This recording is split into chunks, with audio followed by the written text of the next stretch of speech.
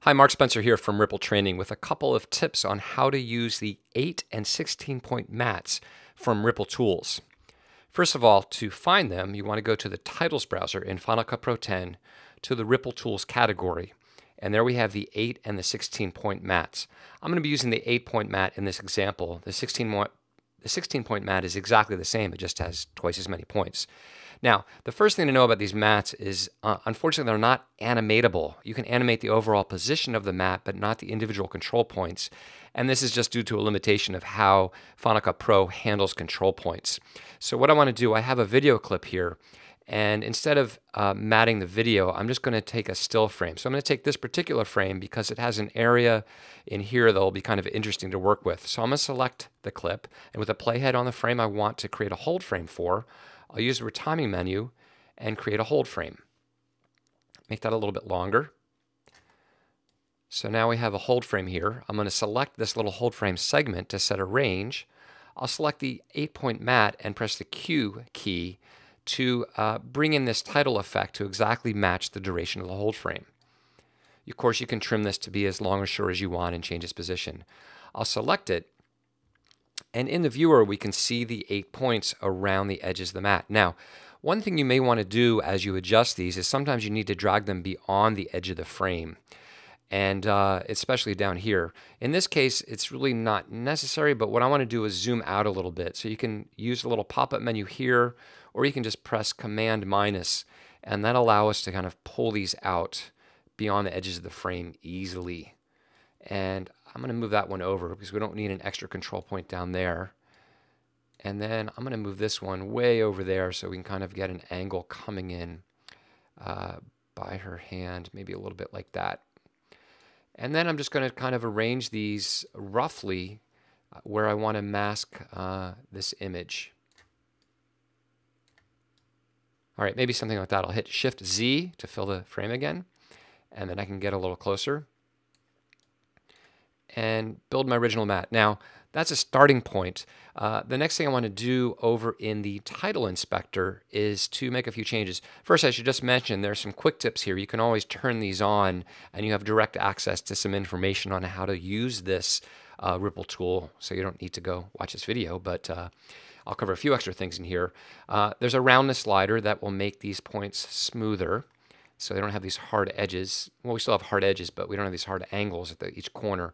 And you can go higher. The slider only goes to 50, but if you drag right in the value field, look, I can make this really pretty darn smooth. I don't want to go too smooth, but you can, make it very, very, very smooth. So I'll smooth it out, and then I'm going to bring some of these maybe a little closer now that I've smoothed it out. I'm going to get fairly close.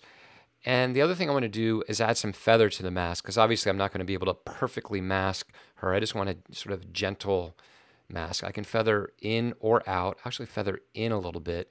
And again, you can go beyond the slider limits by dragging in the value field, so you really have a lot of flexibility here. And then now that I've done that, maybe I'll pull this out a little bit and pull this out a little bit. And sometimes you want to cut into your subject a little bit, not to show any background. Sometimes you want to do the opposite. It really depends on what you're trying to do here. But let's say that gets us pretty close to what I want to do. I can always invert the mask to take a look at how much I'm masking with the feathering there, but I get a pretty good sense of what I want to do. So once I've got that done, what I can do is add a background. So I'm going to enable the drop zone by clicking the Show Drop Zone checkbox, click in the drop zone well, and then I need just to choose something from the event browser. So I'll choose this clip here, say Apply Clip, and there we go. Now I might want to adjust it once I've done that a little bit more.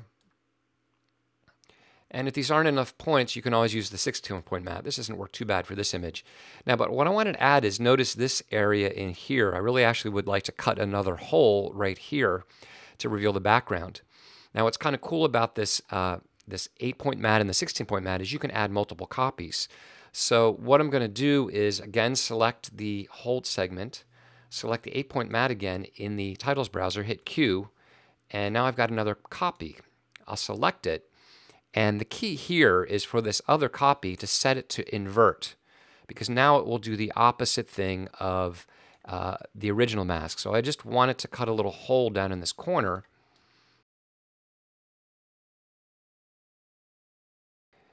And let me give it some feather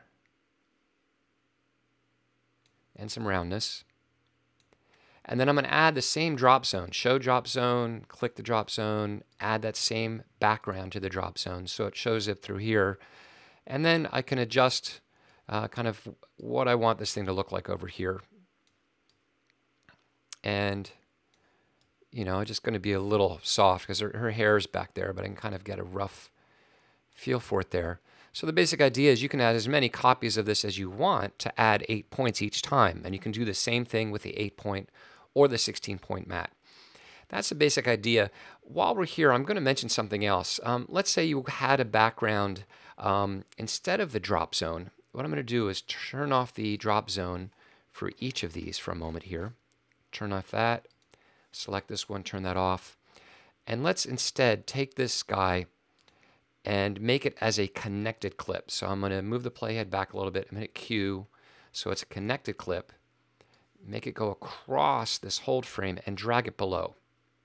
Because you may have set things up so that the connected clip is actually below.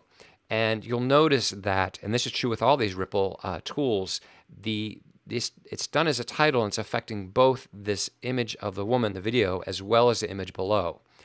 And the way to deal with that, where you don't want that to happen, and actually explain it in the quick tips here, is that you select the top two and make a compound clip out of them.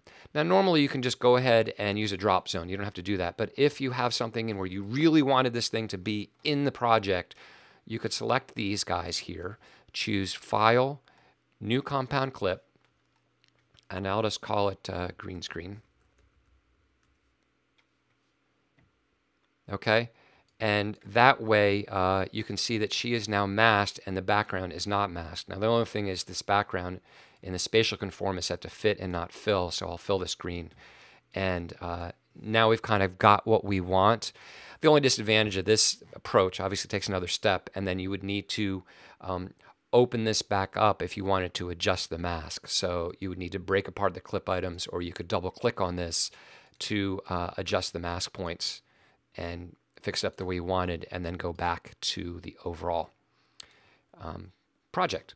Okay, so those are a couple of quick tips. Let me see if there's anything else I wanted to mention in the inspector here. No, I think we got it all. Okay, that's it. Thank you for watching.